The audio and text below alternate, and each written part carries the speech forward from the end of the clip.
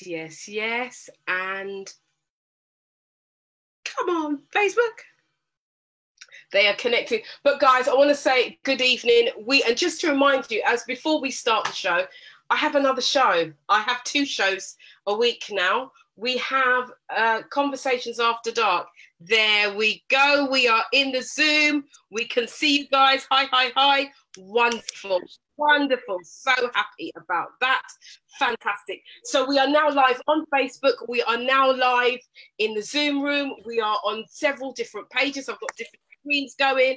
So if you can make sure that you are, let me just mute you. There you go. Lovely, lovely, lovely. Welcome, guys.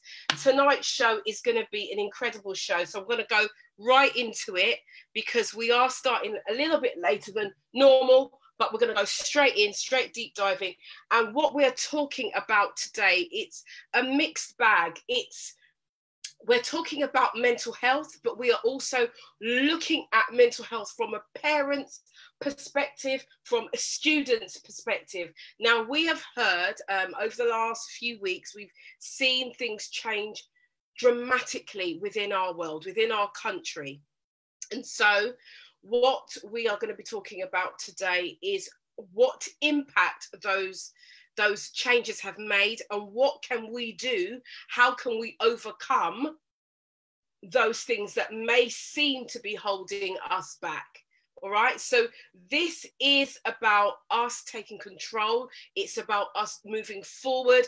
It's about us doing the necessary things that we need to do as people to get things done, right? To make the changes that we need for ourselves and for our families, all right? So this is what today's show is about. And I've got some incredible guests in the Zoom room. So we have Ruth Carter, who is the Liberty Coach, who works with students and with teachers and with parents. So she does the whole 360 degrees work and is here to give tools, tips and advice from that perspective. We also have Dr. Chesney Mudla.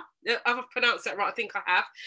And she is a psychiatrist and knows very much about mental health. She's been featured on BBC Three Counties Radio. She's a good friend of Luton Urban Radio. She's been on my show before. She's been on many shows before, but is an expert on mental health.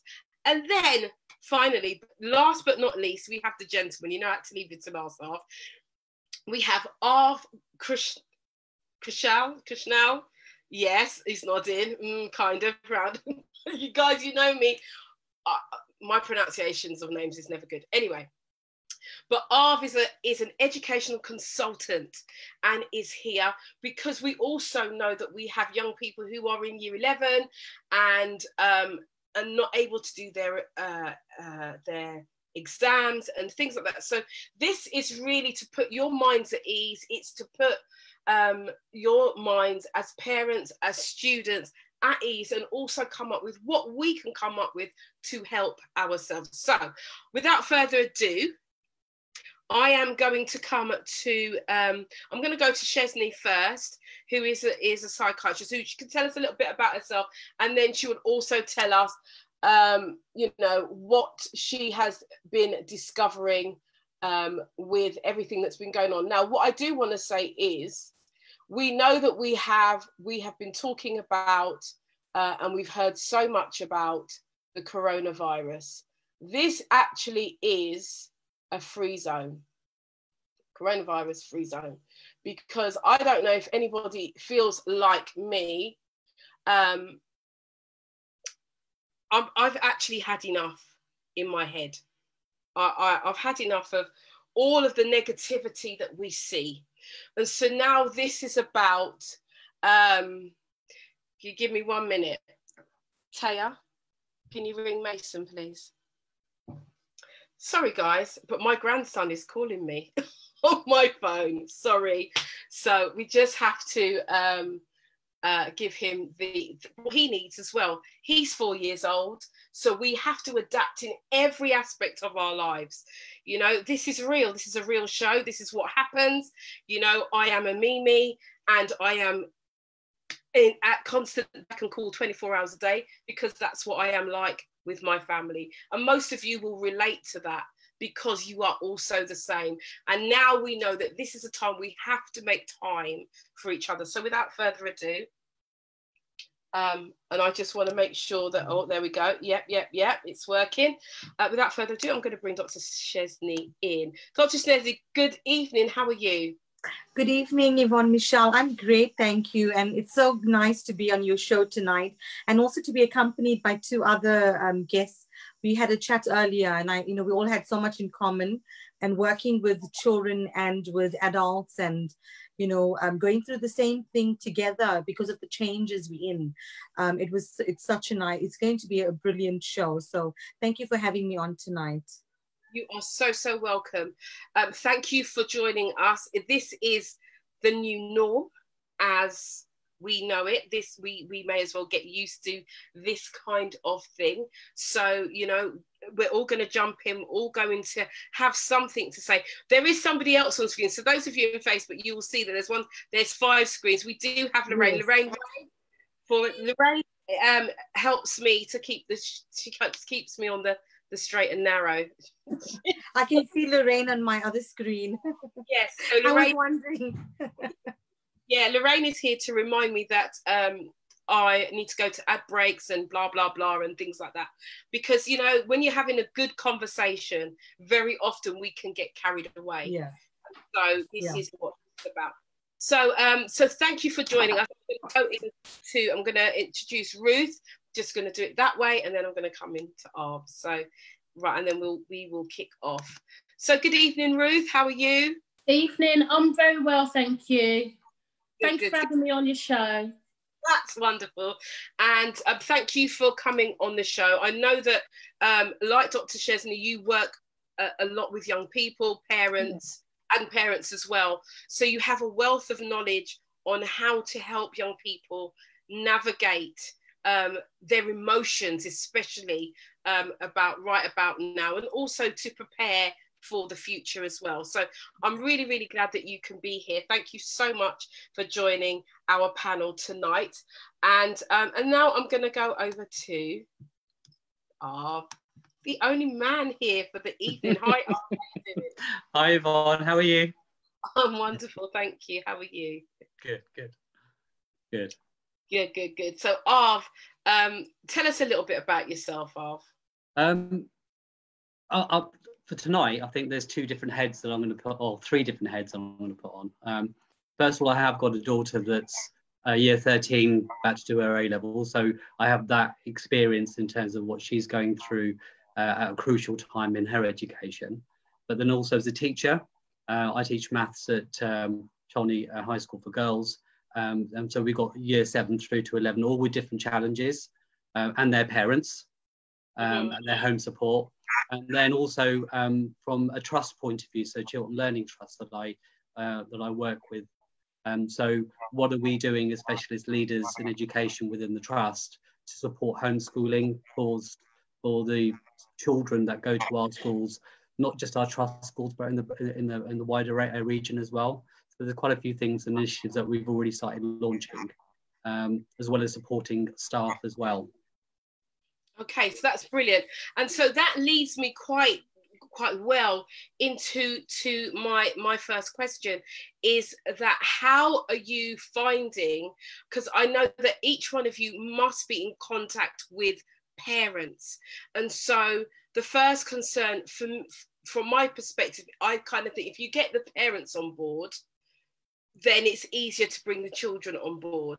So if we start to look at how we can help the parents and then help them to help their children through this period, then I think that that's going to be the most effective way of doing things. So my question to you guys as a panel is, what do you think the biggest, in your experience, what is the biggest challenge that parents are facing right now? And I know I'm going to come to Chesney first, and we'll just go in that order. So I'll come to Chesney first, and we can take it from there. So if I just do that. Okay, so Chesney, in your experience, what you know, what is the biggest issue right now for parents with their children in terms of? I think probably the way we're moving towards online remote learning, distance learning has its positive and negatives for both adults and children. So I think with the adults, I think probably being a mom myself and a psychiatrist as well, seeing other adults as well, I think the difficulty lies is that this is new for everyone. Mm-hmm. So we've all had to adjust to it. So one, it's an adjustment for everyone. And whether children are more adaptable than parents to online or remote learning might be debatable. Two is that obviously, I think for parents, I think parents would feel better supported and better equipped to manage the online remote learning if they feel well supported by the education institution itself. So I think that's, for me, the two challenges is adjusting to this whole situation of parents having now to manage their children and supervise their children at schools, which they've never had to do before. And then two is actually feeling that they are supported 100% by the learning institutions. And I think probably the third thing is also managing the emotional well-being of their children day to day, because they've never had to do it before. And now they have to do that while still maintaining their work. So whether they're working from a home or if they're essential workers, whether they still need to go to work. So I think those would be the three main things I would say would be the huge challenges. Okay. That's, yeah, I would. So the adjusting, you know, do you think, how long do you think the adjustment is going to take for parents? Well, I think so I know that you said this was a corona-free zone, but there's a lovely diagram which I can probably share with you later, which we can put up. So I think there were 3 zones in this corona phase. One was the panic and fear phase zone. The second is the learning phase, and then the third is the growth zone. So I think, like you were asking now, how long is this phase? So I think if we look at those 3 zones, it could be that parents and children are in either 3 of those zones. So they could be in the fear zone, some could be in the learning, and some could be in the growth. So it depends on an individual basis where parents are themselves. And as you know, some parents will be better equipped to cope with the adjustment. And some institutions will be better at supporting families and the children as well. And also some people with their work, they'd be able to adjust quicker and they'd be able to supervise their children. And before we came on, I was explaining that prior to us going into lockdown on the 20th of March, my remote learning with my kids started a week before that. Because being a healthcare worker and a doctor working on the front line, I was very much concerned about coronavirus, and I didn't want to send my kids to school because I was worried about the effects of going to school and passing on infections. So for me, my remote learning started 2 weeks ahead of time because we were getting the materials, finding out what was needed, and then by then the school already had set up the remote learning. So as you can see, I think there's no hard and fast rule to say, you know, how long this phase is going to take. It depends individually on parents and on children. But I think Ruth and Kusha, maybe they have a better idea because they're seeing it firsthand. Maybe they'll have an idea of how long it's going to take. But I think most people, I would say, are in the learning and the growth zone now. So the fear and the panic is over. Now that we are in isolation and we've been in lockdown for about, say, 2 to 4 weeks, some of us, I think people have now in the phase of learning and growth and using this time to find out what is it they need to do to make this work. And I think the more we focus on that, focus on the positives of the situation and move forward with the times that we are in at the moment, I think that will be great. Having said that, I know some parents are upset about, certain exams that are not going to go ahead. Yeah. School might not go ahead until after summer, so until September we're looking at. So whether remote learning will continue until then. So. Okay, so let me bring Ruth in, because I know that Ruth also works with parents and students, but she is a mother herself, and she'll explain anyway. So I'm going to bring you in. Thank you so much for explaining that. And we're going to go into the Fear and Learning Grow a little bit deeper a bit later on in the show. So bear with me. So let me just put you there. Ruth, hi, darling. Hey, everyone. So, yeah, my fault is as a professional, as a parent. First off, I think in the earlier days, like before the 20th, I was getting a lot of texts, calls from parents concerned, because for primary schools, I think they shut a few days before the 20th. Their concerns were, I wasn't born here. I don't know the British education system. They felt pressured to become a teacher and provide all these learning tools. They had struggles themselves. Some people are really good at using their phones for, communications, but not so savvy with the laptops. Whereas children now, it's second nature. They know how to use iPads, they know how to use laptops.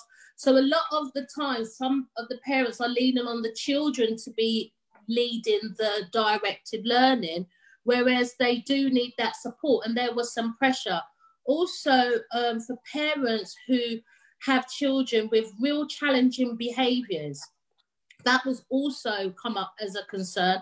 And I've had a few phone calls, messages, texts, emails from parents who really were struggling with managing the behaviour of their children, to the point it got to extreme measures where it was, the advice given was contact children's services, contact the police, because managing that in the earlier days when it was first happening was a real challenge for some parents. And so to help them relieve some of that pressure, I was like, well, what is the biggest challenge here?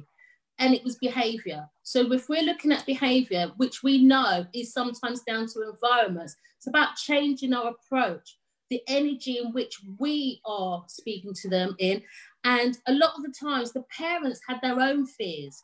So it was opening up a platform to actually start communicating. I did send out some resources to people that had requested, and was given advice through my page, so that parents who had any concerns, I just want to check in. How are you feeling?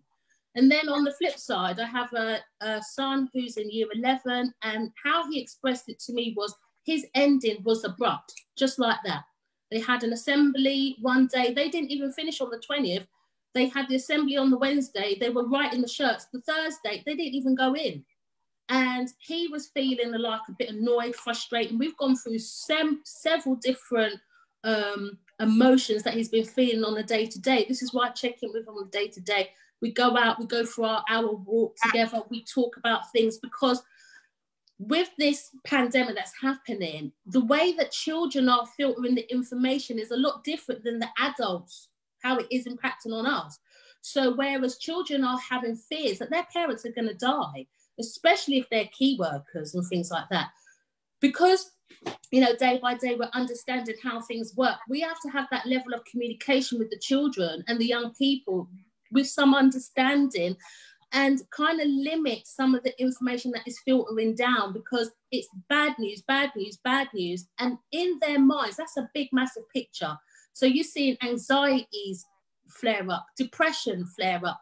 And some of the children that I've worked with, they're readily emotionally affected anyway, and it's just been exacerbating. And then you've got a family unit in isolation having to manage it themselves. Thankfully, you've got pastoral supports who have been contacting parents via phone. They go through the list of children and things like that.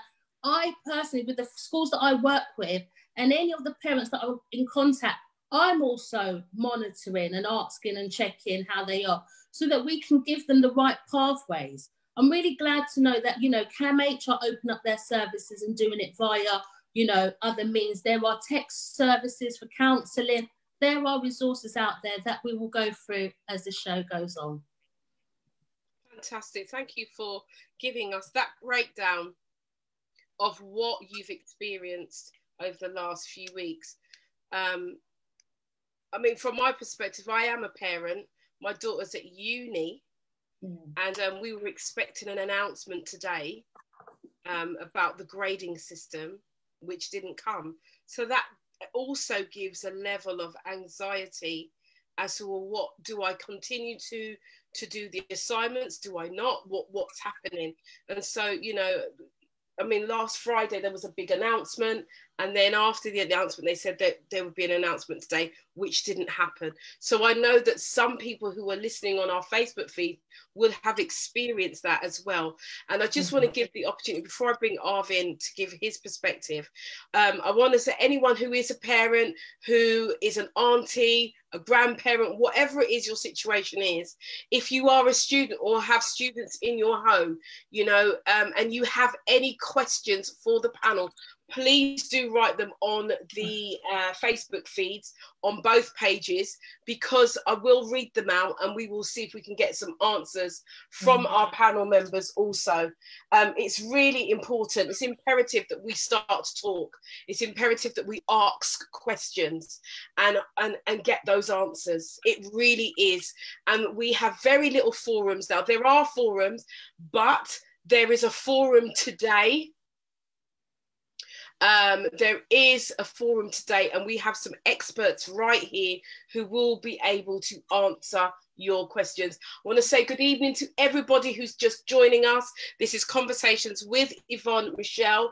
We are talking about mental health in and around education, parents, how the families are coping with doing homeschooling, and all of the things that go together with that. We are talking about that today. So I want to welcome everybody who is here today, as I now bring in Arv. Arv, now you spoke a little bit about your daughter being of an age as well and going through exams. So and you're a teacher, so you work in school. So what has been your experience so far up until kind of like from the lockdown till now? I think pretty much what Dr. Chesney was going through in terms of the various stages, in terms of the initial shock to the system that everybody felt, in terms of having a set routine that you've had for years, and then that changing abruptly overnight, and then having to adjust to that, and seeing how the new system works for you at home. So the first 2 weeks we've kind of used as teachers as a test bed in terms of, if this goes on for a length of time, what things work and what things don't work, what challenges do our students and parents face at home when they're having to homeschool their children, essentially. So there's been a lot of practical support that we've been giving the students. So students that we knew had IT issues, we identified those before we closed. So they were sent home with laptops or iPads, etc. All our vulnerable students are called, and their parents are called on a regular basis to make sure that the situation isn't giving them additional anxiety by their support structures not working in the way that they used to. So they're the challenges. The students, I suppose, that are the most in danger are the ones that are just outside that immediate vulnerable zone, where in a normal working week or normal school life, they'd be okay, on the edge of being okay. Yeah. You put them in a situation where you may have 2, 3, 4, 5 siblings at home, parents at home with their own stresses and strains, with limited IT, with broadband Wi-Fi signals being stretched, all work set online. You can imagine how those anxieties day by day build up for a student that perhaps is conscientious and wants to get on with their work but is unable to do so. And they're the ones that are probably your next area of support that you need to give as a school, is which homes are finding this situation difficult, irrespective of whether they fit into this group or that group. Okay, so if someone was just outside of that bracket, could they go to or contact the school for additional support? Yeah, so one of the things I was going to say is that we're all having to learn new things at the moment, and I think the first thing that I think most of us, even as adults, realise is that we are being overwhelmed by information coming from one source, which is your laptop. or your tablet or whatever it might be. Whereas we're used to having communication in lots of different ways. So there is a sense of being overwhelmed, and what majority of schools are doing is trying to have a real clear message in terms of what their direction is as an institution.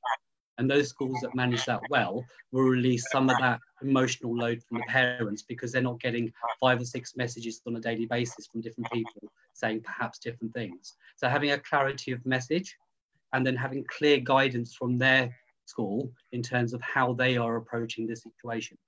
And that may be different from school to school, what works for their cohort of students and with their demographic mix in terms of the heritages of their parents, etc.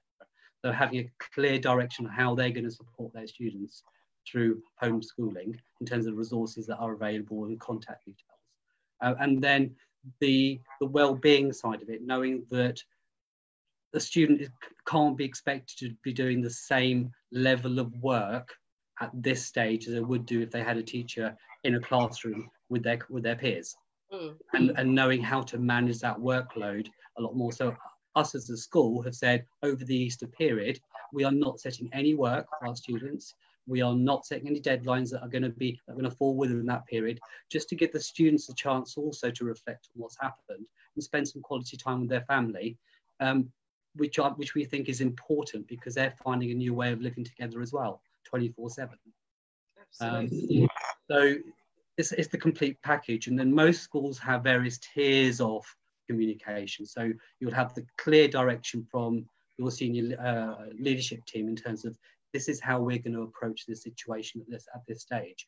This is what we should be aiming for, and this is the things that we should be avoiding. And communicating that directly with parents, whether it's by email, letter, or social media, or whether it's phone calls, whatever method needs to be done for that particular parent. And then you have your pastoral leads as well, which are very much there to make sure that the well-being of their students, not from a subject-specific point of view, but from a general, as a student point of view, is being looked after and maintained. And then you have your subjects, so they are there to support them in terms of their subject development at home. So we've got those various tiers of support for parents. So I predominantly, as a teacher, will have majority of my contact with students. The pastoral side will have it predominantly with parents and students. And the senior leadership team will predominantly send their message directly to parents. So you can see how that level of communication from the top to the bottom, and all of us saying the same thing, relevant to our specific area, from a parent's point of view, they do not need to have additional confusion at this stage. That's very, very true. And I'm glad to hear that you guys, is that effective over all schools, or is that just the schools that you are involved in? I mean, I know the 11 schools that we've got within our trust, I know that we are following a similar thread amongst us. And I said it will vary from school to school how we implement this, but in terms of the big picture, that's what we're all trying to achieve. And then speaking to other colleagues across the country, they are also trying to do the same level of things. I can't comment, it's not a generic thing that everybody will do, because I think each school may have different needs, depending on who they are and where they are. Okay. But I think a clarity of message and direction from the school are probably two most vital things that any school can do. Yeah. And those that do that well will have parents that are less stressed at this time. Okay, right, so I'm going to put this out to those parents who are listening in. I want to thank everybody for listening in, and I want to invite you to invite your friends, your family. If you have a family member who has children at school or school age, this is the show for you. If you are a parent and you have been feeling anxious, having low moods, or you're just feeling a bit meh, then this is the show for you to be listening to. So do yourselves a favor and share this as much as possible, because we are giving out information that you may or may not be aware of now, especially now as children, as teachers, as parents are becoming teachers, and now should be or are in full swing of educating their children while at home. And I know for sure that there are those who have parents who have become anxious because they have to teach their children, and we're talking from primary school upwards. So it's not even a matter of, oh, I've got to teach it because they're like in year 10, year 9, going into their GCSE years, and we're preparing them for that time, and we can't afford to lose any time. But we're talking from primary, infant, all the way up, how to engage with young people, how to engage, keep them engaged, what materials, and as Ruth said, I think you mentioned that some of the parents that she's come into contact with, English isn't their first language. And so there's going to be that barrier as well. So it's about us coming together and kind of just really brainstorming and coming up with some solutions. And you guys may already have the solutions because we're already a way into it, but to give the parents and the students some tools to make life a little bit easier. And I think that is really what most people are struggling with. It is the fact that things have changed and having to come to terms with it as a parent, but then also managing children's behaviour who've also having to deal with it, and it's a new normal for everybody. And so and if you are not as educated as much, and guys, don't shoot me down for saying that, but it has to be said, not everybody is educated to the same level. So where one would be like, yeah, this is easy, to another parent, it's not easy. And so, and because we've got this social distance, we can't even say, well, I'll come over and help you. Do you know what I mean? So it's about giving tools, and even like suggesting things like what we're using to bring everybody together, using additional support systems so that we can all be in a room together, we can see what we're doing. Maybe that may be a help, but we also have to remember learning styles. Not everybody learns the same way, and now we're all online. It's like it's difficult, it's a challenge to some. So we are talking mental health, we are talking education, we are talking exams, and helping to navigate our young people through this particular junction of life. And I put it that way because it's like we're at a junction and we're looking left and we're looking right, and we don't know which way to go, because there is no sign in front that says this is the way out and this is the way to more devastation. We just don't know. And so we have to learn to trust each other, but also we have to learn to support each other even more.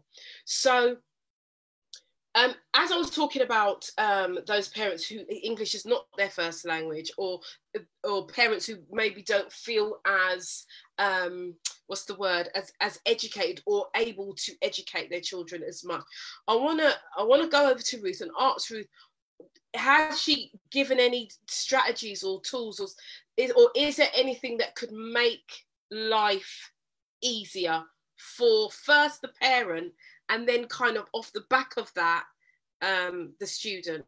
So I'm going to come over to you. Yes, some of it's down to confidence. Some of the parents lack confidence in their own abilities. And so first and foremost, we look at what they are able to do. There are some things people are able to do really, really well, and they can really kind of shape their children's learning around that. Some people are really good at cooking, so you can use English even in cooking, like what are the ingredients, getting the children to write them down, using maths, how much is needed for weighing and things like that. Just kind of being creative. And I always say, like, learning is fun, and it's fun to learn.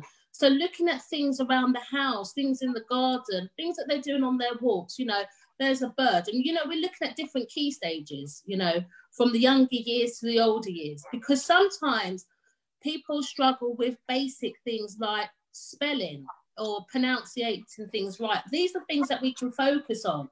I always also look at encouraging reading for both the parents and the children, and explaining how their perception on what they've read, to get understanding, you know, for their different logical levels, so that they can increase. If you do the same thing repetitive over and over, you naturally gain confidence. And sometimes as parents, you know, we may feel that we're lagging behind. You know, when my son was young, he used to ask me things that I didn't know the answer to.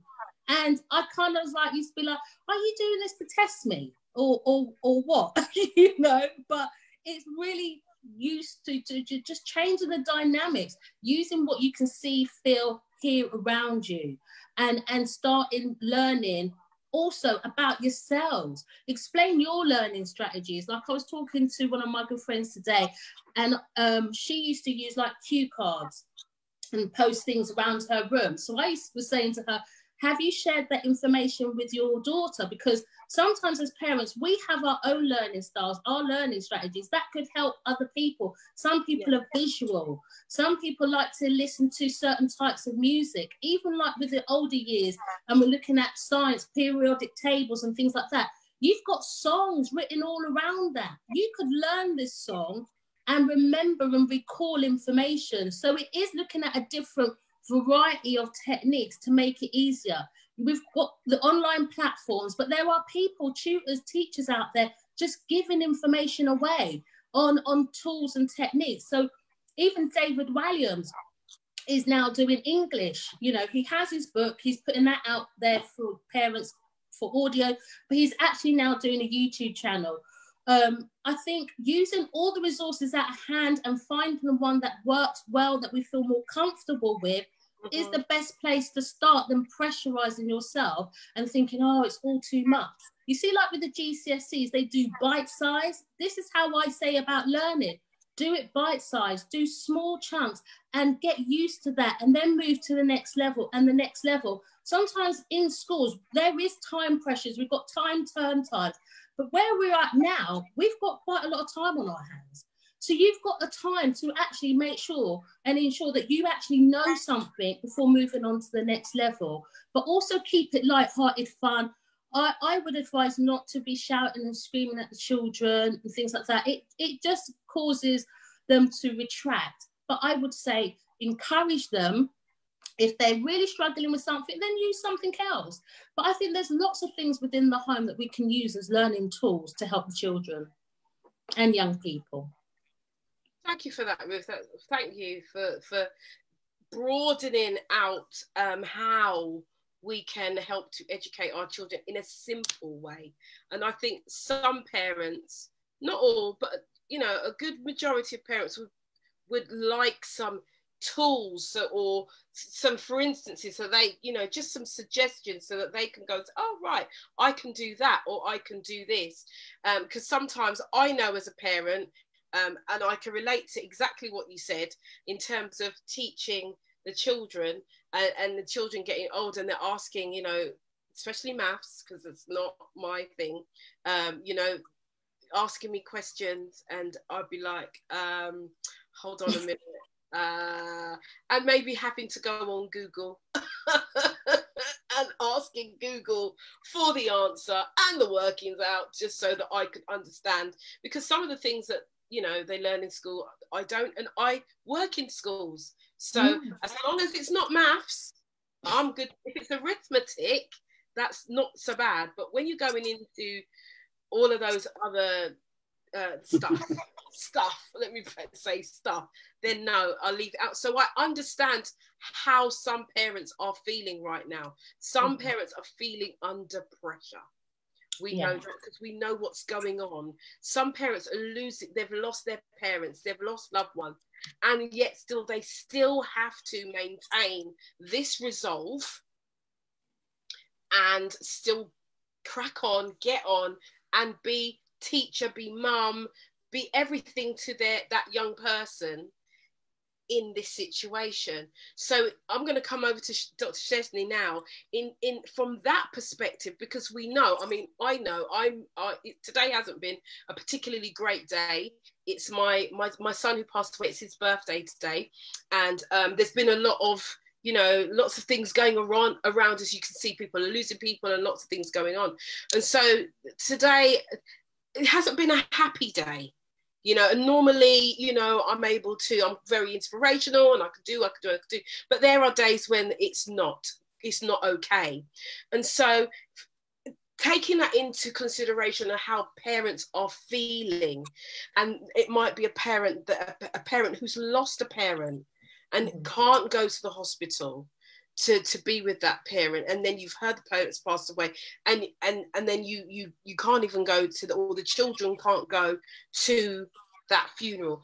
How can we help a parent in that situation? Or they might have lost their job, and because they're home, you know, kids, they want ice lollies, they want this, they want that, and you know, you want to be able to provide, and maybe financially you're not in that position, and so that starts to play on how you're feeling, your mental health, how you look at yourself, how you think about yourself. What can you suggest to somebody who finds themselves in that kind of category? And I'm just going to say we've missed 2 commercial breaks. I don't know where oh, she's back, but we have missed 2 commercial breaks, but we're going to keep on going. My apologies for those of you who are listening on the www. They won't hear me now because it's an ad break right now. So we're going to carry on. For those who are on Facebook, we're going to carry on with the conversation. I'm going to hand over to Dr. Chesney and see what advice you've got for those who may be experiencing a loss of job, or, you know, family member. And hold on, there we go. Yes, Yvonne Michéle. I think the points you raise are valid, and I think probably a lot of people are going through those situations which you've just highlighted. So there will be a lot of people going through grief and not being able to go to funerals. A lot of people who've lost their jobs, and also essential workers. I think Ruth mentioned, you know, essential workers coming home and the kids are worried about their parents, you know, the risk of losing their parents because if they have to be on the front line. So I think these are real issues, real problems, and obviously that's going to impact on people day to day, as well as you've just said, you know, what the type of day you had. And, you know, I do understand it might have been difficult for you, but I think we have to understand that this is a temporary situation. We are all in this together. A lot of people are going through similar problems, so there is help out there, and I think we need to try and be more positive now more than ever. And I think having a positive mindset despite these difficulties is really difficult. I think, you know, with the grief and, you know, having to, you know, adjust and cope with funerals, and a lot of the funerals I've heard, and I've known people close to us where they couldn't even attend funerals. So I think that's, for me, is really, I think this is something, a new situation. Never a time in this world we've had a situation where we've had to deal with this. And I think coping with that can be very difficult. But I think it's about us each drawing on each other's support. So whether it's support from families and friends, whether it's support from the local, you know, ministry or local religious institutions, support from, you know, organizations. And I think we do need to draw on that support. I think what's going to get us through the situation is asking for help, having a positive mindset, you know, trying and actually I think if we take every day one step at a time, as opposed to trying and conquering every day, you know, always having plans and looking into the future. It's good to have plans and look into the future. But I think the way things have gone over this past, if we look at this past month or since the beginning of January, you know, if we look at how this illness has progressed, how the lockdown progressed, how schools closures progressed, we're looking at a good 3 months that we've all been going. It's been like a yo-yo of emotions for everyone. So the anxiety, the panic, the fear, the frustration, the loneliness, the isolation. You know, there's a whole range of emotions that people have been going through. And I think what's important is take each day one step at a time. You know, try and cope with that day, that situation, like you, the day you've described today.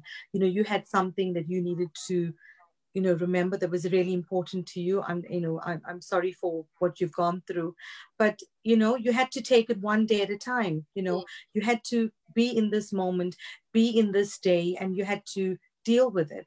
And I think that's how we need to look at. We need to not think that we have to conquer every day, 100%. We're going to have ups and down days. We all do it.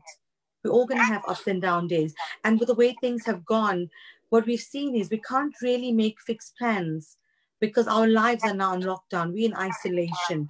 We have to cope and adjust to the situation that we are in. And that's why it's important for each of us to try and then build those emotional, use the tools that we've got. So whether it's the support that we get from people, whether it's practicing mindfulness, meditation, coping with stress in the way that we know how we can cope with stress, eating healthily, taking care of our bodies, self-care is so important, as well as for children as well, eating healthy, making sure they're getting enough sleep, simple things like are they getting enough sleep? Are they being detected? Are they on their gadgets for a certain amount of time? Is there going to be control over the time they're on their gadgets? Because as you know, the more and more we're spending at home, we've all been faced with it. I've got 3 kids at home and they want to be on their gadgets, but we have to limit the time. So we have to make sure that they're getting enough sleep, they're exercising, they're eating healthily, and then they're also doing other activities and they've got a structure and routine. So I think, probably I've answered some of your questions and also the other questions about how we actually deal and cope with this change of doing remote learning and distance learning. Mm. The other thing that I think a few people have asked is about the support. I think lots of parents are feeling like they need that support, and whether they can get that support, because it's a new situation for them where they've never had to keep an eye on their children's progress. They've never had to, monitor them and supervise them at a close range, on a day-to-day basis. And now they're having to do it 24/7. So it's overwhelming for parents. They're finding it difficult to cope with. And I think if they feel that they are supported by the schools, by the teachers, and I think that's really important.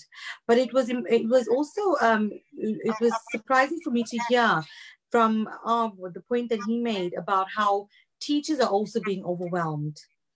So I think it's about looking at the emotional well-being and trying to meet in a middle point. Yeah. So a middle point for children, a middle point for parents, a middle point for the teachers, because we're all going through different range of emotions. Absolutely. I mean, at the end of the day, we're all human. Yes, so we're all human. We're going to all deal with things differently. And there has been a lot of fear placed on the whole nation, the news and the media and all of these things. So, each one of us, is responsible for our own mental health. We're responsible for the mental health of our children. But, I look at teachers, and because I do work in schools and I do know how much pressure teachers are under anyway, when you've got this additional pressure, it must be really, really difficult. And as much as we've got the NHS, there are the frontliners, but so are teachers. And even we know that there are schools that are open for the vulnerable children. And so we cannot forget. And this is one of the reasons why, I wanted Arv to be on the show today so much, because I wanted to emphasize how important it is that we all remember that we are human beings first, and that we are all in this together, and we are all trying to navigate all these different emotions. But I equally know that the pressure that the teachers are under is immense. And so I'm going to come over to you. And I just before we finish, I think it's really important to tackle this about the teachers. And I think that is being missed, the emotional well-being of teachers, because they are under a lot of pressure. They are overwhelmed. They are having to actually, formulate the whole remote learning and deliver it day to day, which is a huge pressure on them. For them, it must have been easier to have the kids face to face and to be able to communicate and to be able to manage the children's behaviors. But now they're having to do it through a screen. So I think that's really important. Just going back, Elaine, that's watching, she had asked about the support. And I think she said that she was hoping that Ruth was going to shed some light on the support that families can get and parents can get. And she's also asked about tips on technology management. So whether the teachers can share some as well. And she just wanted to know how old my kids are. I did mention earlier, Elaine, but I've got 3 kids and they in year 6, 7, and 8. And they are ages 10, 12, and 13. So they're very close together, which is good for me that I have to manage them very similarly. But with regards to the technology, we have a set routine for them that they only have a certain amount of time that they can get their gadgets. So whether it's to play games or whether it's to watch movies. So we try and limit them to at least 2 hours a day.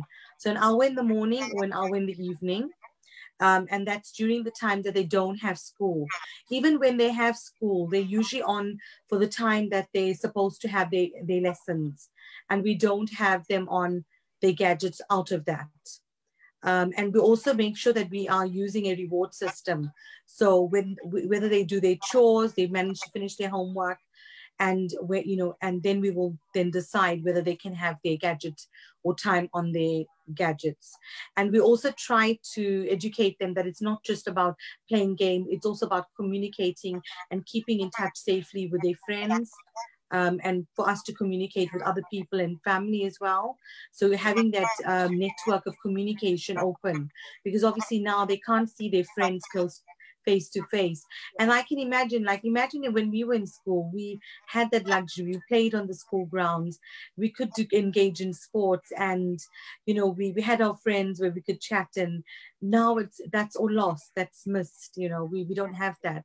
So I think for kids, we need to try and use technology in a positive way, but at the same time, we do need to manage the time that they are on their gadgets and their devices.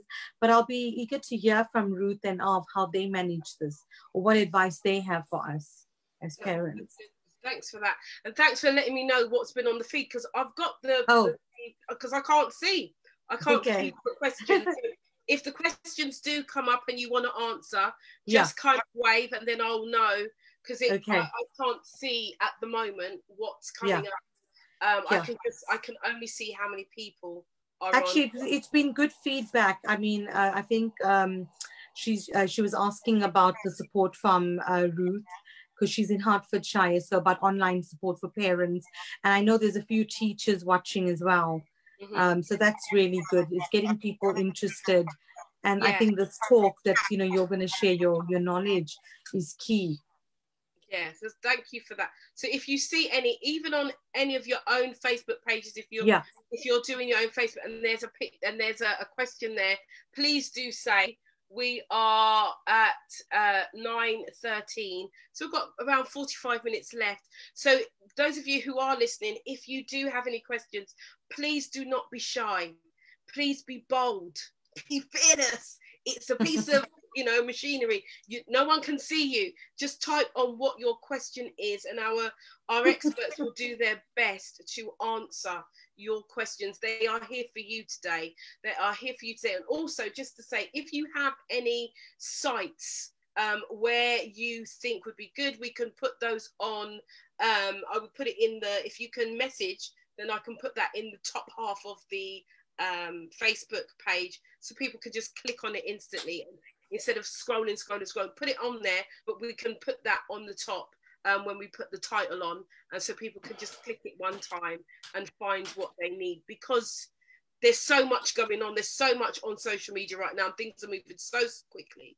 So if we can make it as easy as we can for parents and carers and whoever else, students, then I think that is going to be more effective for them as well. So I just want to welcome everybody who is here on Facebook. Those of you who are on the www. My apologies. We have gone straight through the adverts. But we will remember the last advert that's coming up at past. We will. But we are engrossed in conversation because it's an important topic, and we do need to help our parents, and we do need to help our children. So who wants to come in and just to on the back of what Dr. Chesney said, Ruth or Arv, which one of you wants to yeah, Ruth will come in, and then I'll bring in Arv after. Hi, Ruth. Hi, yes, I didn't quite get all of Elaine's question because I can't see it, but one of the things that I'm suggesting is boundaries, creating boundaries, and this is geared to older children, because I know the child that she's referring to is an older child. Now, boundaries is something that is really key. It doesn't matter whether they're 13, 14, 15, 16. This is a new day for everybody. Even if it's something that they've never done before, I think it's really important to explain that no one really has any of the answers right now. So as a family unit, this is something that you have to come up with a plan, a family plan on how you're going to work together to get through this together. Yes, we're all going through this together as a world, but in your own household, it's like you've got to come up with the rules. And this is where it's good to get their feedback in, because I do a lot of research for public health. One of the questions that we ask the children, and Elaine knows this question quite well, is do you talk to parents about things that are important to you on a weekly basis? We ask this at the beginning and the end of a course. And a lot of the times at the beginning, we'll see the answers no. By the end of the course, we will see those answers changing, because sometimes we don't really know how our young people are feeling or what they're going through. Yes, I know people like to communicate. They've been communicating on social media platforms way longer than we have. We ask them, what sites do you go on? And it's really important that we help them to stabilize their emotional feelings, because they're seeing the same things that we are. So boundaries, there are times that we need to shut off and shut down and get adequate rest and sleep. Like some people are nocturnal, some people like to stay up late. Sometimes that late is staying up like past 1, 2, 3, 4 in the morning. And then we wonder why the children are tired, even when they're going into school, because they're up all night. Because every time it goes ping, ping, ping, they're looking. Now this long term does have an impact on their emotional well-being. So as young people, it's so vital that they get enough rest. So as a family, create a plan. This is something new. It's like you're the president in your own house and you set the rules that is going to work, because you've got parents that are, some of them are going to work, some are working from home. So it's like coming up with what is going to work for all of us while we're here in this situation, and really getting the feedback on what it is. Because if it's a case, oh, I don't know, it's not going to work, then you're not being open. So then my thing would be, well, let's look at a different approach in how we can come up with them. So everyone writes a list. So mum writes a list, dad writes a list, child writes a list of all the things. And then we start to negotiate and compromise as to what would work in the house.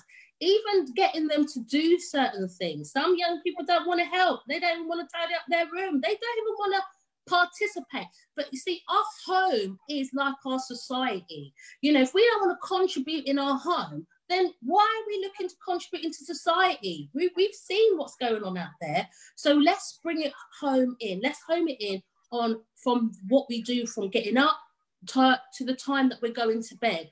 Setting out our meal time, setting out our exercise plan, you know, having the time for the devices and negotiating. At least give it a go for a period of time and revisit it and review, because as things change, our expectations will change. That's one of my advice. Talking, I'm one for talking, because we can say a lot of things, but the thing that I want always answered is, how do you feel? Mm-hmm. So that means you have to draw that information from inside. That has to tap in to your kinesthetics and give me an answer. If you're telling me that I don't know, then you're not thinking about it. But this is where I would encourage parents to kind of tap into, how are you feeling, so that we can get some understanding, because not everyone thinks the same way. And we know that how we think, we feel is the behavior that we are dealing with. If you're having children or young people who are ignoring all the rules, and just stepping out the front door and giving no care to the members in the household, especially as this pandemic's going on, then we really have to readdress their level of understanding, their empathy, the care that they have for themselves. Sometimes some people are feeling so bad in themselves, they don't give a toss about anybody else. So these are the ways that I'm kind of advising that we check in. And as parents, check in with yourself. Like, ask yourself the question, how am I feeling today? And pay attention in the way that you're responding, in the tone and how you're saying it. Because if it's, oh, I'm not feeling too good today, then you know you're not feeling too good today, because your response is coming with a tone and a feeling that's making you act in a certain way. So I want us to not only think about our external language patterns and how we talk it, it's the internal ones as well, because that will give a lot of clues as to what's going on within the household. I think it is an opportunity. For some reason, I've been saying this is a blessing in disguise.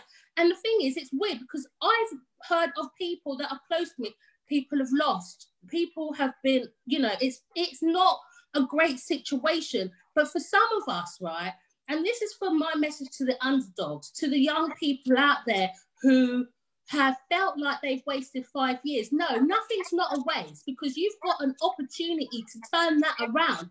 And if you've got from now till September, there is nothing stopping you from getting the grades that you want, to have the future that you want in your life. I just think sometimes we've got to reframe things as best as we can to cope on a day-to-day basis. So I hope that some of the information that I shared here has helped Elaine, because I know it's a struggle, especially if you've got children, young people who are got EHC plans and have behavioural issues and really struggling on a day-to-day basis. You know, we don't want to see families break down, but we want to come up with solutions. And if you can't talk to someone, I've got some things I'm going to pop in the link, because you've got Samaritans.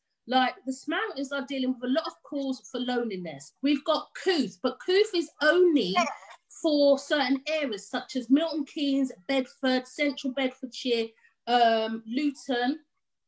There's certain areas that they're covering, and that's a counselling session. That's for young people. So I will put some things out in the feed so that young people and parents can access, because if you can't talk with the members in your home because of friction or frustration, then I would say step out of that and contact somebody else out of that, so you can get the help, the support that you need.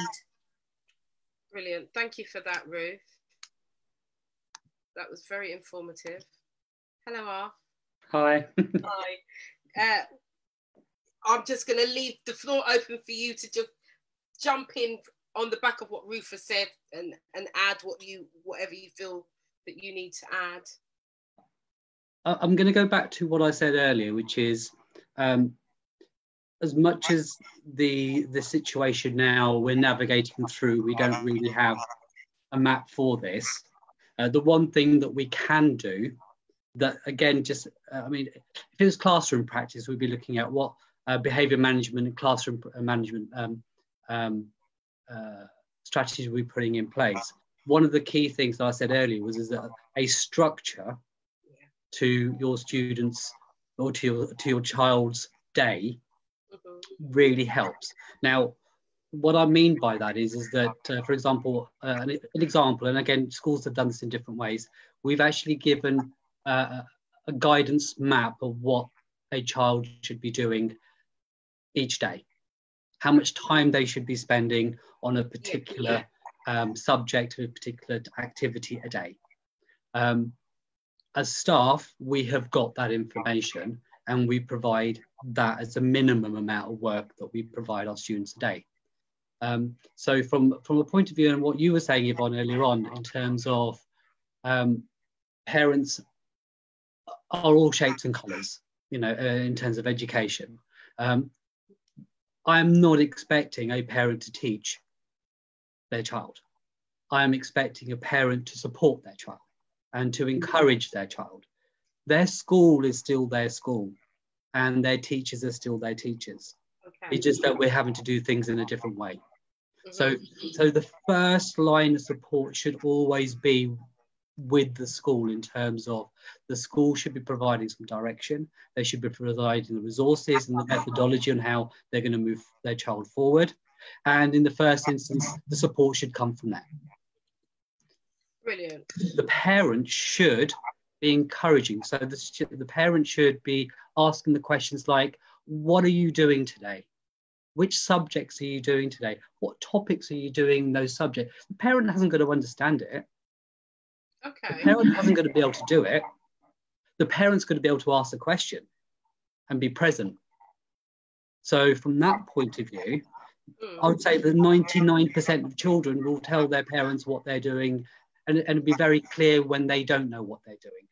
Now, if a parent, after checking, the student has no record of what they should be doing, in that instance, it'd be quite right to pose that question to the school and saying, my child is at home, what's being provided from? We still have a duty of care as teachers and as a school to provide that work.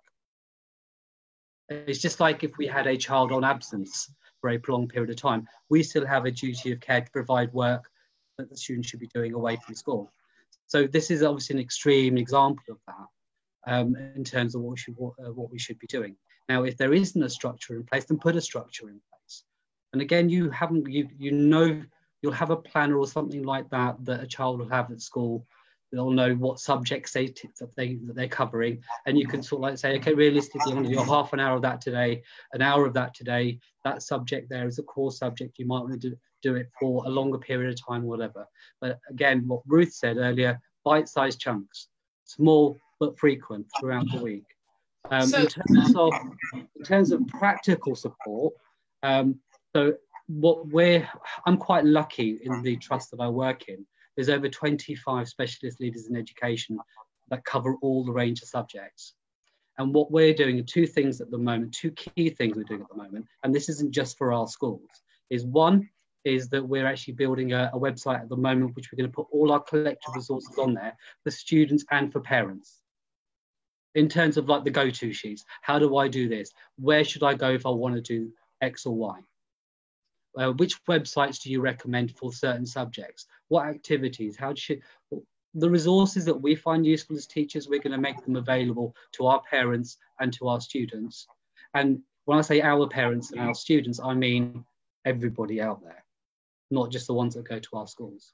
The other thing that we're doing is just to stay in touch with the community, is that on Inspire FM, we're delivering an hour slot a day at 12 o'clock, two different subjects every day, where our specialist leaders are actually going on radio and delivering this information on to that audience as well. So they're two key things that we're doing at the moment, and we're building our bank of resources to share with all the parents. And again, that will be free and available to everybody out there, because I think this is a time where there are no political boundaries, there are no school boundaries. A child out there that needs support is a child out there that needs support. So they're the key things that we're doing at schools. Now, in terms of the mental welfare of a child, so I have what I've been doing as a teacher, and I think a lot of my colleagues have been doing, is I send a message, and I'm on Google Classroom. So I've got all my classes online at the moment, so we can message and I can set work to them, I can send them things, they can send things back to me in a safe environment. And so I say good morning to them every day. I ask them how they are. I tell them what they should be looking at that day, and to message me to say hi, so I know they're okay.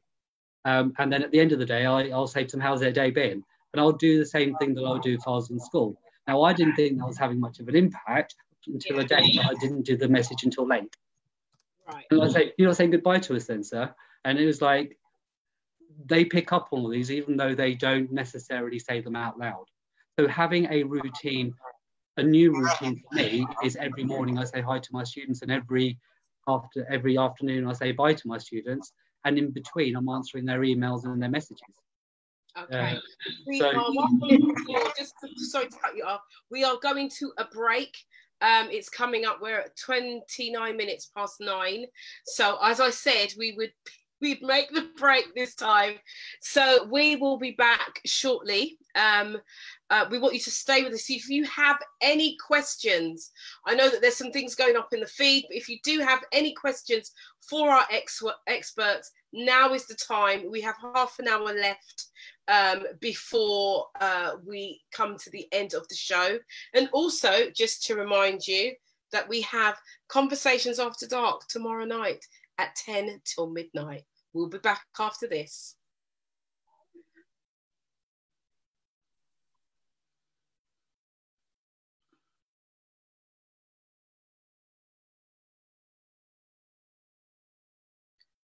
We should be on break now. We on break, Lorraine?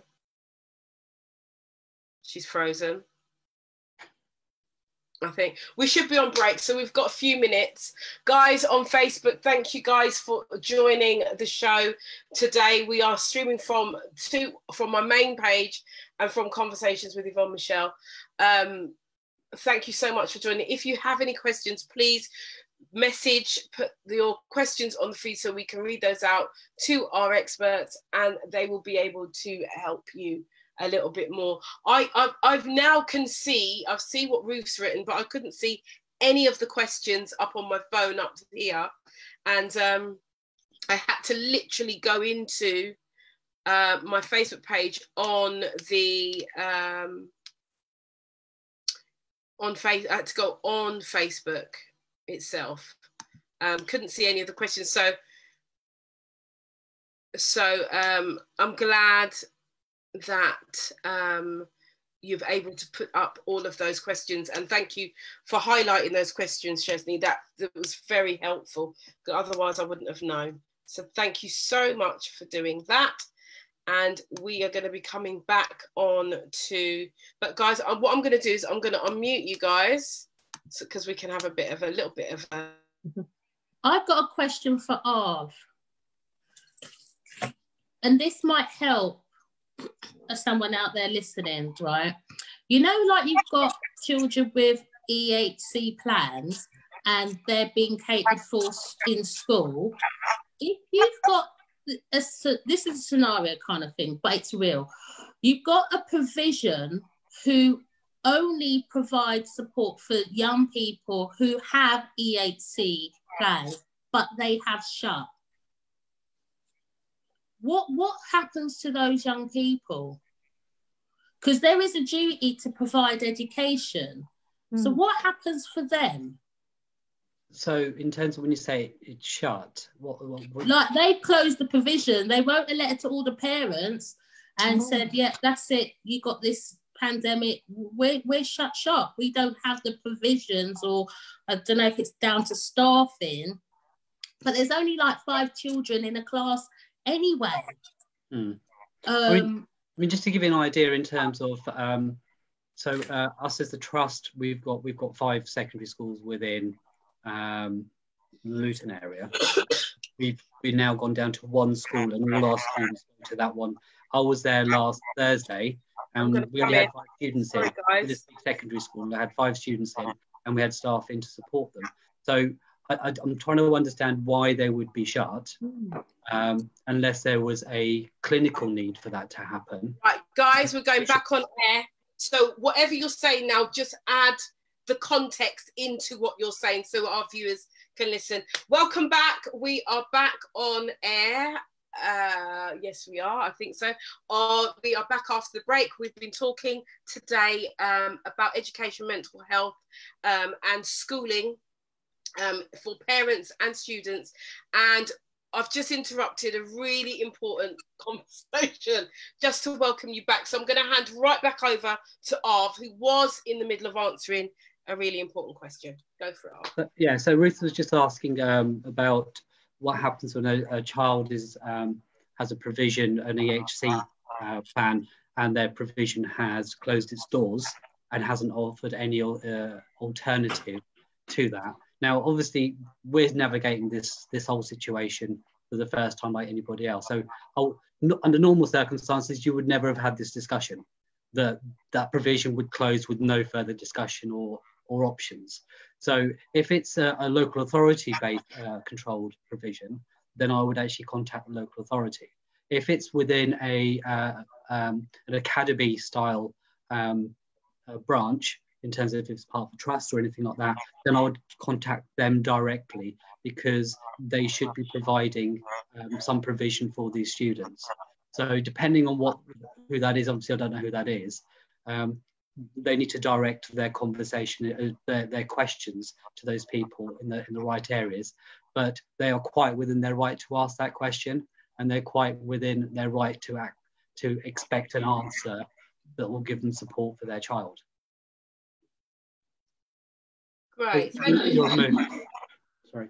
Thank you, Francis. Ruth, do you want to go back to you? Go on. No, I was saying thank you to R for answering that question, because I know that is definitely going to help some of the parents that are watching, because that is something that's happened that I've been discussing with them. Okay, good. Cool. So what would be the alternative measure then if it's closed? What would they do? Where would they go? Well, currently my understanding is that they're at home. So what I did is I sent over some of the wellbeing stuff so that the parents could work with them to address that first, because there are some behavioural issues there, looking at self-esteem, those types of things. But also we did discuss, same like off, because I know that young people are supposed to have a provision of education, and it felt in my mind that this was not happening. But with Arv's response, I can then say to the parents, well, they can hear for themselves to go direct, because we don't know how long this is going to happen. And I think it's unfair to leave a young person who is vulnerable like that without adequate educational resources. Yeah. And their needs are quite specialist, which is why the schools in general have normally they work in small clusters, even if they're not part of the same trust. So I know of some areas where schools have got together, even though they're not part of the same organisation, and said, between the 5 of us, we'll keep one of these schools open, because obviously from a health and safety point of view, that's actually works better. Rather than having 5 sites contaminated, you have one site where you can control it a lot more. And then we've set up a rota between staff, and staff from each school go in on a different day. And we have a senior lead in there, we have a teacher in there, and we have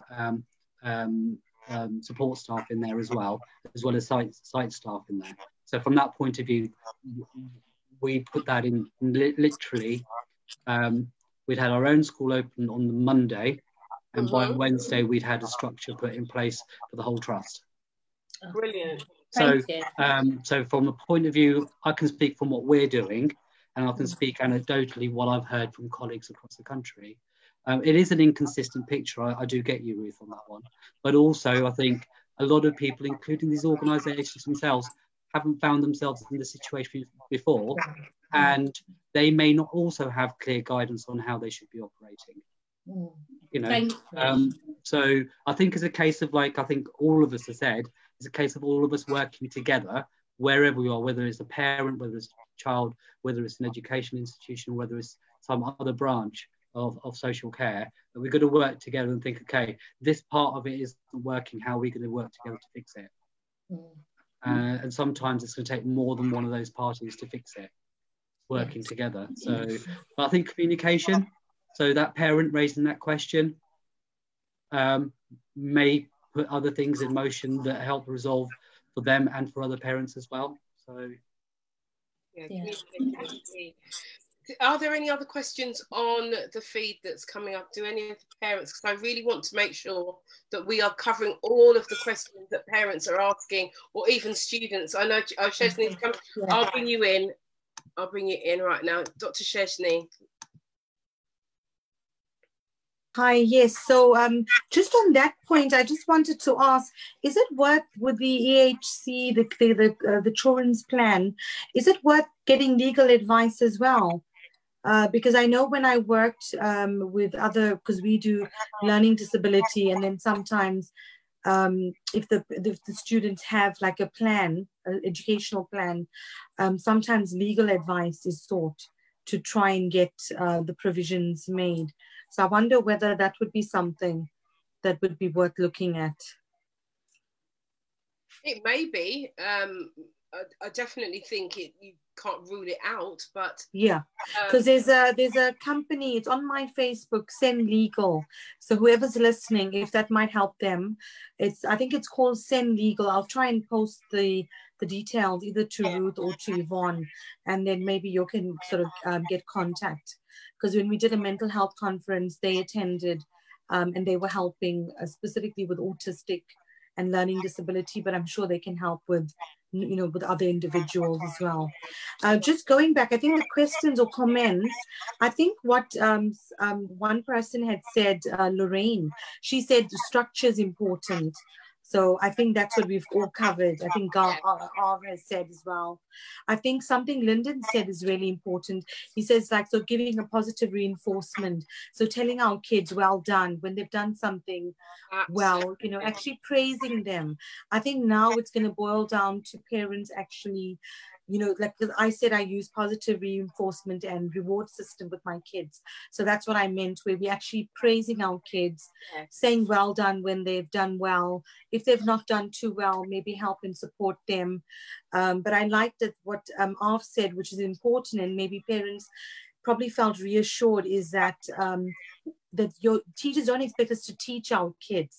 It's more about just supporting them. So I think probably parents are feeling overwhelmed, anxious, and panicky. They feel overwhelmed because they feel they have to teach their kids.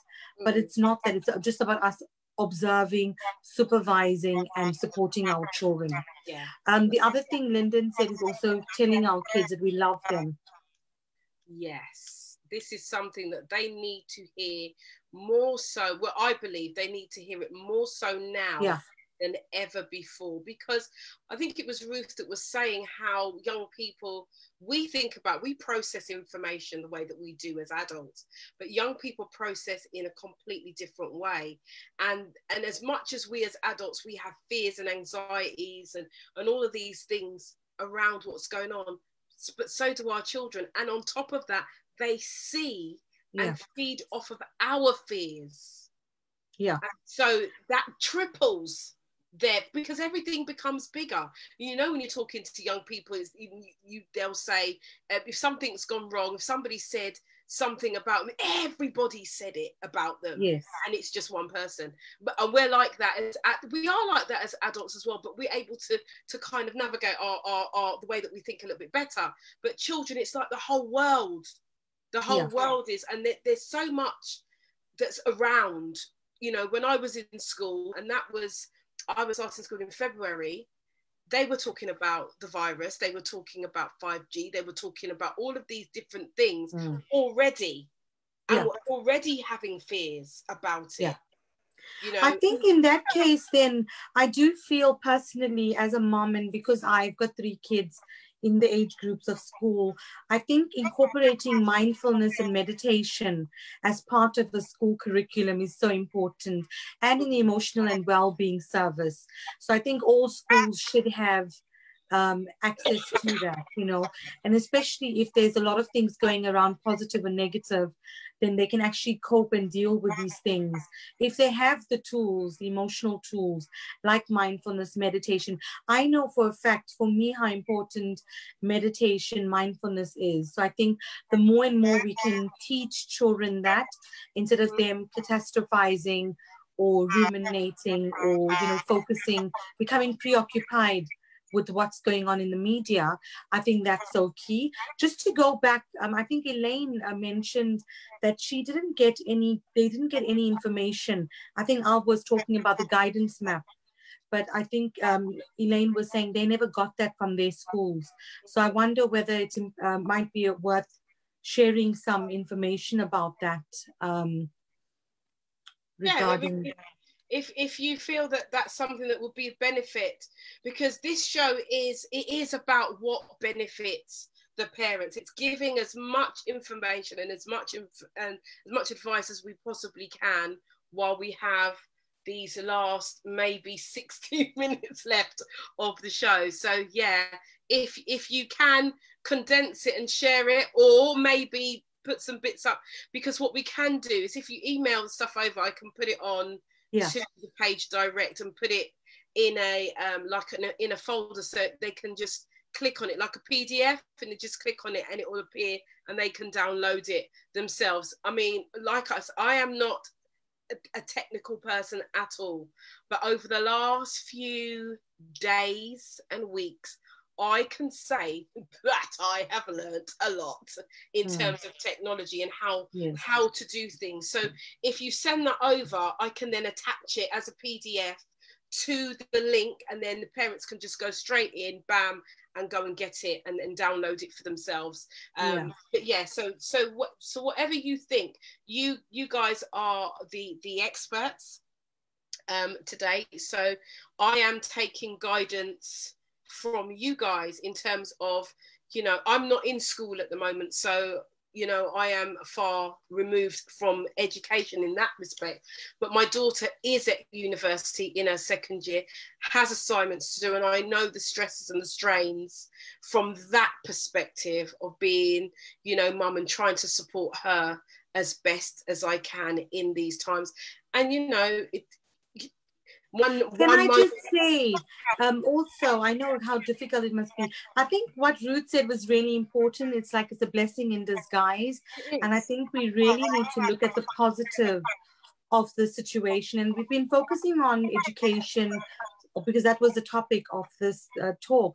But I think also we must also as parents now realize, whether we're single parents or if there's two parents in a family, I think we need to realize that we actually need to look at the positives of the situation, and also that we are able to connect more with our children, and also we have the ability to spend more time with them, which I think is so important, because I know as parents, a lot of us felt that we were living a rat race. We didn't have time to spend with our kids. We didn't even know what was going on in their lives. But I think now we should also use this opportunity to develop good relationships with our children, connect more with them, you know, communicate. I think communication is key. That's what I've picked up from what Ruth was saying as well. You know, we need to communicate more with our children, and the tone in which we are communicating with them. And I think using this time is so good, because it's not just about, obviously, about education. It's about also building those relationships, which is such a blessing at this moment in time. I know that, you know, being in this isolation, we've been able to connect more as a family. As much as we do, obviously it does get a bit too much. People do get overwhelmed with spending so much of time around each other, and people are going to get at each other's, you know, at each other when they're feeling so overwhelmed and frustrated. But I think the key then is taking time out. I think I heard some advice where people said, have different areas in your home where you can, like one area for the child to sit down and do their studies. So if it's one table where your child can sit in that room, or in, you know, where you can supervise, so have that area organized. So once the holiday is over, have an area, or start building an area, or looking at your home, the different areas where you can have, where the child can spend time doing their work, you know, sitting down. There's access to a computer, to Wi-Fi, there's access to help, and also access to drinks and meals, you know, so meals during the break time. So having set meals and ensuring that the meals are there, I think that is helpful. Having an area where they can go during their break time, they can go then and spend some time just relaxing and just doing their leisure time during that time. So I think having that as part of a structure and a routine is important. I'm just writing a few notes here, because I do think what you're saying is important. I know, and we're coming down to the last few minutes, but I do know that there was a few, and and admittedly the children are younger, and there are some single parents who are finding it extremely difficult, extremely difficult. Because, and that's understandable, especially if you're a single parent and you're still working from home, and then you're having maybe 2 or 3 kids, or one child even. Yeah, I get the whole workings. Some of these parents are not working, but have additional issues. They have anxiety anyway, and so having the young children, they're finding it difficult. And sometimes it's a matter of, and I know that it kind of goes against the grain, but I know that some people have, and I'm just going to say this, some people have had to enlist friends to to spend a period of time with the children, yeah, so the parent can have that mental break. Because so have that bit of respite. So I think we can still organize that. So even while we're in isolation, you can still organize that. So whether it's online, you know, whether the child sits down, there's someone online just talking to the child while the parent actually has some time out. So the parent can have time to exercise, maybe practice a meditation, mindfulness, or just have some wind down time. I think it's about having a balance now. And it's about being creative as well with our time and with how we're connecting with our children. And really looking at the positives of the situation. Yeah. Yeah. You know, like bonding with your child, watching movies together, having supper together, or doing online, you know, quizzes with other families, you know, just being creative on how to keep that connection and that social network. So it's not just school, school, school, it's balance. Because, you know, we have to have a balance of social and education as well. Okay, so we're coming up to the last 10 minutes of the show. So the number one thing here, these are the things that I've written down based on what you said, is to organize and have structure, right, as a parent. Number two is create boundaries for your children. So there's structure, but there's also boundaries within that structure. Number three, I've got here, have downtime. Maybe have different areas of the house where you and your children can go and have that time for themselves. And, you know, they can play their games in this place, but where they are doing their education, that is a structured place where they do it in the same place, maybe the same time, for the same amount of hours per day. And it doesn't have to be like the 6 hours that they're at school. It can be 2 hours. It can whatever. One of the good ones, that one of the things that highlighted to me was that the number 4, I think that is, or 4, is that, I'm saying 4 and I've got 3 fingers up. Number 4 is saying that parents do not feel that you have to teach your children. You are there to support and to help guide them. If you have any issues, then you can go to your local school or your child's school for more or additional support. That's what I've got from you guys for number 4. Number 5, I've got here, in all things, be positive and be creative. So I think that goes back to what Ruth said in the beginning in terms of education. It doesn't necessarily have to be textbook, but it has to be, look at life, look at what you can learn, look at what you can glean. If you're in the kitchen and you're baking a cake, you can bring maths into that. You know, you can go outside and you can, you know, run up and down and have some physical education, you know, things like that. And so those are the 5 tips that I've got. I'm trying to keep the tips down to a number that people will remember. And so, can I just say, just ensuring that children get sleep and managing their time on their gadgets, I think that's extremely important. Right, number 6, get sleep. We need one more. We never end on a 6, we end on a 7. I need a 7th tip. So something, get enough sleep. What about the reward chart, a reward system? Reward system. And praise, reward system and praise. I don't know if R or Ruth have anything. Sorry. I think they might unmuted, Yvonne. Anyone else? Anyone they else? Might unmuted. Are they? Oh yeah. No, but they can unmute themselves, you know. You guys can unmute yourself now. We didn't realise that the whole time. In education, it just goes to show you're just so well behaved. My thing is emotional well-being. Do your check-ins with your children, have those conversations, check how they're feeling inside, and if they are kind of not too good, reach out for support. That's my tip that I'm going to add. That's key. Yeah, that's key. Very important. Okay. So we've got 9 and 10. We're not going any more than 10. We don't do more than 10 tips. Gone off. Plan for the future. That's got to be number 10. We need a number 9. It's got to be. This situation will end. Yeah. whether it's in 2 months, 3 months, 6 months, whenever it is, we are going to return to some kind of new normal when we come out of it. What we've got to think of is that where do we want to be at that point? Right. Where do we want to be at that point when we go back in terms of as our relationships, parents and children, parents and schools, the students and the schools, and also the things we want to carry into that future, the things that have helped us through this, all the strategies that we've put in place to deal with our mental well-being, deal with how we build relationships in a new way, all these different things, who we value as a society, all of these aspects, which are the important things that we carry, that we want to carry forward. And let's not forget too quickly when we get back to that new normal of the things that helped us through this. Okay, thank you. Can you turn the mic on your phone down, because it's coming? I can hear you coming back. Have you got your phone on? No. Yeah, whatever. Right, so we need one more tip, guys. So what about goals? So with what I've said, maybe have goals, set realistic goals. So at the end of this time, what are we hoping to achieve?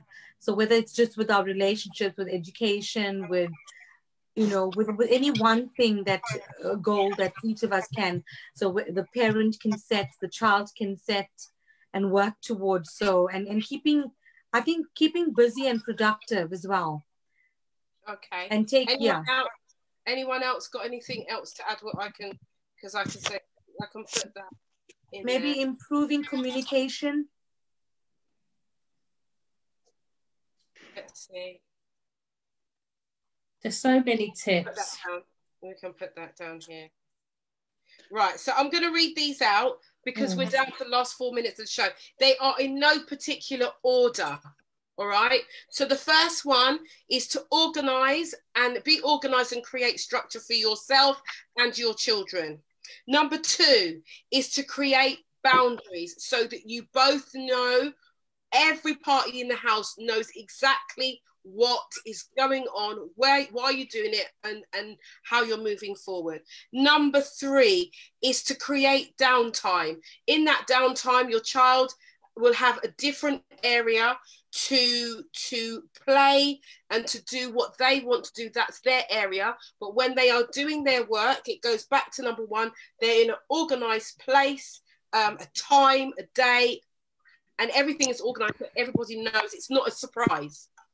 It's not a surprise. Number 4, so parents, you are there to support your child, not necessarily to teach them, but you're there to support them through the education. And if you are struggling with that, then we want you to contact your local school where your child goes to and ask them for additional support. Right. Number 5 is be creative. And be creative in what you're doing, and have a positive attitude. Number 1, 2, 3, 4, 5. Number 6. Have I done number? Yeah, I don't want to lose count. Number 6, important. Make sure that both you as a parent and your children are getting enough sleep. Sleep is very, very important. It helps our bodies to restore and to revive and replenish. So sleep is key.